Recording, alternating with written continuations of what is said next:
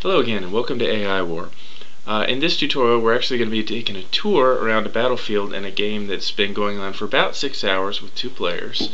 And this is an interesting game because it's gone fairly well. The AI has been more successful than perhaps we would have liked in preventing us from exploring, in particular, capturing planets, getting an adequate source of knowledge, all that sort of thing.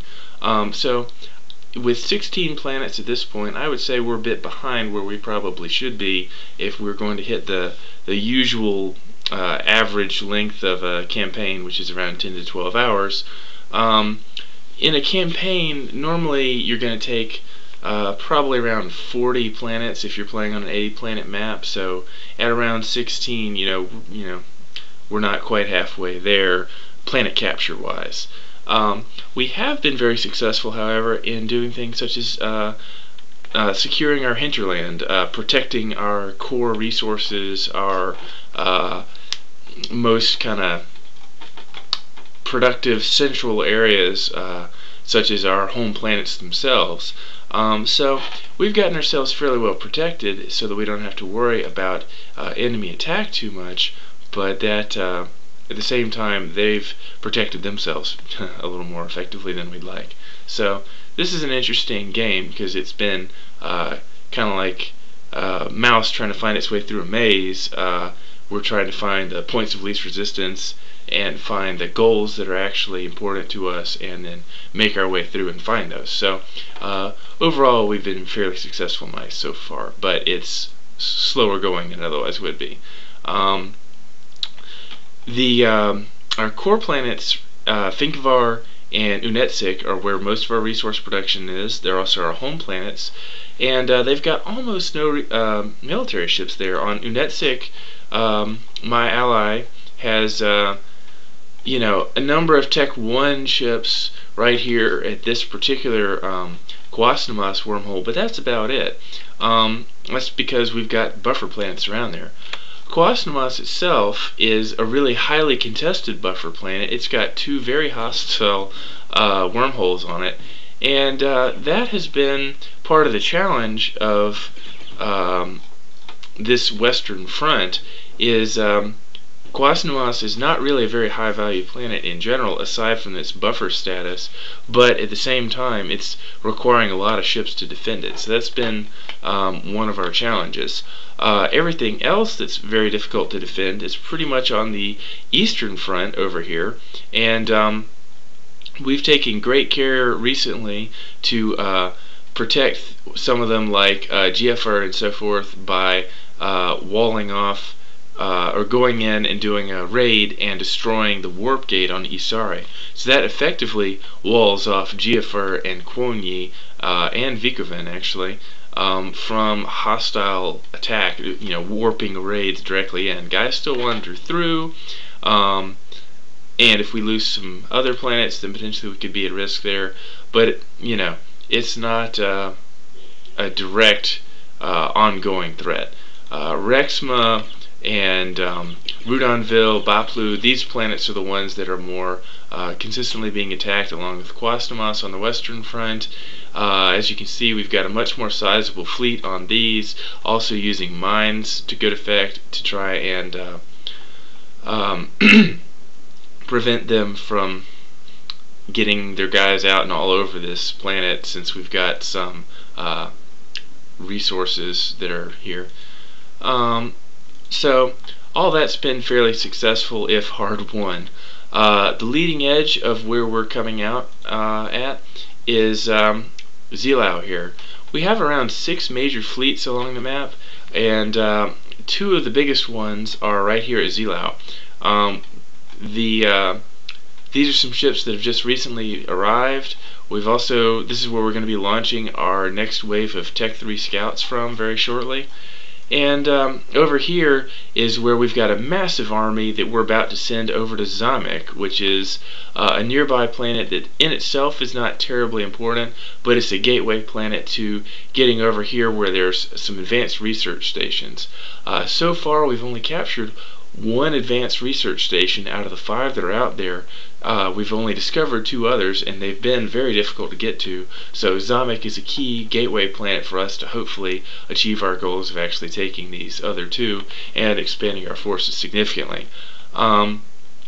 Knowledge has been another big problem, where we don't have that many planets, and so therefore our opportunity for gaining knowledge has been somewhat limited. So as part of our assault on Zamek, we're going to bring along these science labs in hopes of stealing the knowledge off that planet, even if we don't take it in this next attack. Our last attack on Zamek was actually unsuccessful because there's a super fortress there. We're not sure if we're going to be able to destroy the super fortress or not by going in there with what we've got, which is mostly we're hoping we have enough Tech 2 and Tech 3 bombers, but we'll just kind of see. If that's not successful, then we'll try and knock out everything else, including the warp gate and the orbital command station. We might be able to take that planet even with the super fortress on it, and even though it'll leave kind of a hot spot on there, and we'll work around it to try and get through and get onto more planets. So those are the challenges that are kind of ahead of us.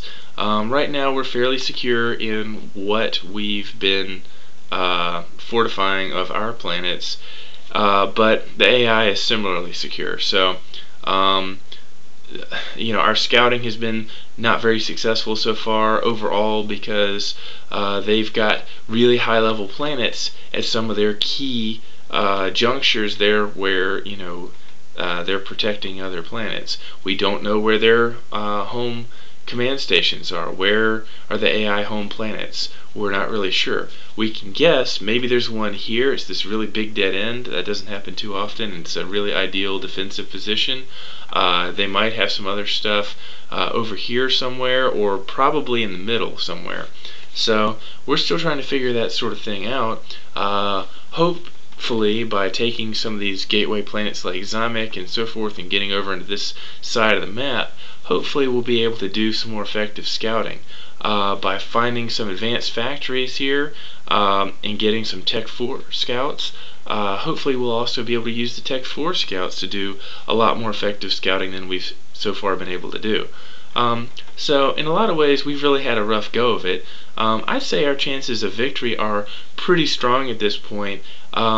However, the risk of stalemate is kind of ever present here. We may hit a point where we're not really able to effectively attack them without creating weaknesses in our own planets that they might exploit, and so we might go through kind of a circular exploitation process there, where we take some of their stuff, they take some of our stuff, and back and forth to the point where we feel like we're not really able to win and we just give up.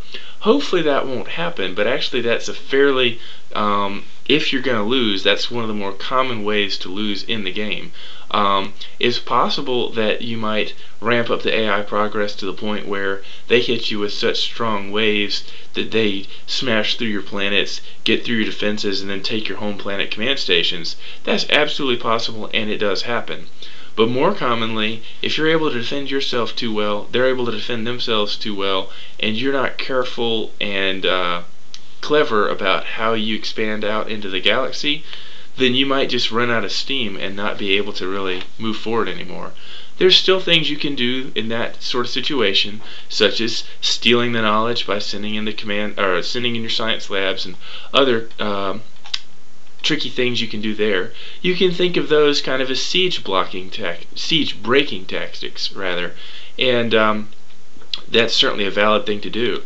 A stalemate, some people think, is just another really strong challenge, and so if you can break that siege, then go for it. We're not nearly at that stage yet, but with the way that we've been curtailed into just a few planets, we're certainly at risk for that, especially since we haven't found any of their home planets or enough of the advanced factories or advanced research stations. So that's the status on this game. We'll see how it turns out, but this sort of thing is what you can expect in your games, and hopefully with a little more success, especially if you're not playing on the really high difficulties. But this sort of thing is definitely possible when you're playing on a difficulty level that is right at your threshold. This one is difficulty 7. Alright, that's it. Thanks for joining us.